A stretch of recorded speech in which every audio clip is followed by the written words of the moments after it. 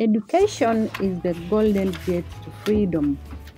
These are the words of George Washington, the first president of the United States of America from 1775 to 1783. Indeed, America is known for world-class education. I sought to find out from a number of students at Indiana University of Pennsylvania in a rural town situated in the state of Pennsylvania.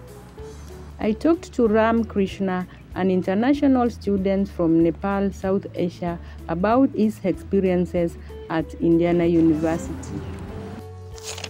With the name Ram Krishna Sharma, I came from Nepal, a country of Mount Everest and the birthplace of Lord Buddha, where the snow-capped mountains often smile looking at the valleys and plains of the country. When I came the first day here, it was like raining and the snow was covering the whole city. So this was the way I started living in Indiana.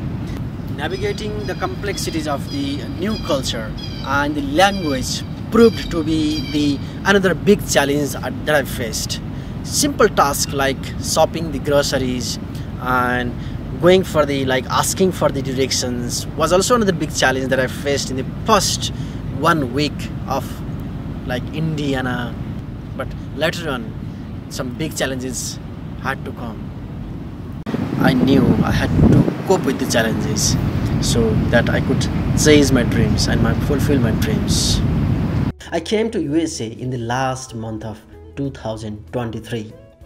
While I was boarded in the plane to take off for USA, I was reminded of the words of a wise mentor who once said, "Life is not a bed of roses. The path to success is never easy, but it is always worth it." I look back to my journey from a small, underdeveloped corner of the world to the bustling cities of America. I realized that it was never just about acquiring knowledge or earning a degree. It was about proving to myself who has a courage to pursue my passion, to chase my dreams.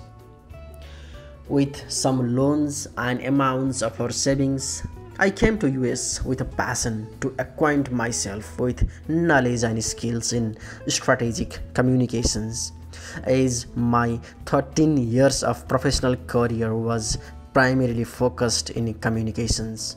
Yeah, I served as a journalist and communication focal person in development agencies in Nepal.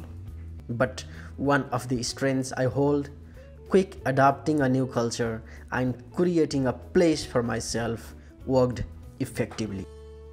Another student from Africa had a different story to tell.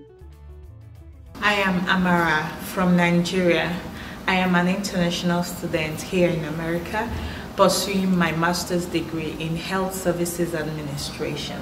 So I chose to come to America because America has a world-class educational system. They have wonderful state-of-the-art technology and everything that is needed to improve and update my knowledge and my skills in my field of study. I feel lonely a lot of times because I don't have my family members here and I don't have friends. So it's just my study, my work, my study, and it can be pretty lonely. It's not been easy, it's always study, the study pressure, the load from studies. Sometimes you find yourself enveloped in your studies and work, which I think, helps to deal with the loneliness. And sometimes I go to church too. It helps. So I try my best to balance, even though the pressure from studying is really much. But coming here in the United States will give me that opportunity to work in any healthcare in the world. So it's worth it.